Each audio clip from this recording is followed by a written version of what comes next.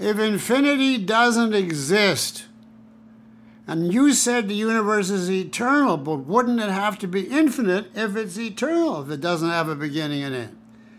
No, it doesn't have a beginning or an end because it's not in time at all.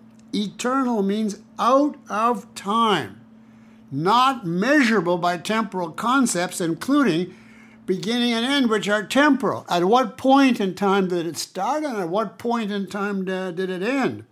You cannot ask how long did the universe last, because the implication is it's a temporal standard, a clock, apart from the universe by reference to which we're measuring.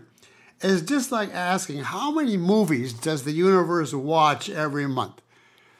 Well, as ridiculous, a movie can't be outside the universe with the universe watching it. And the same thing is true here.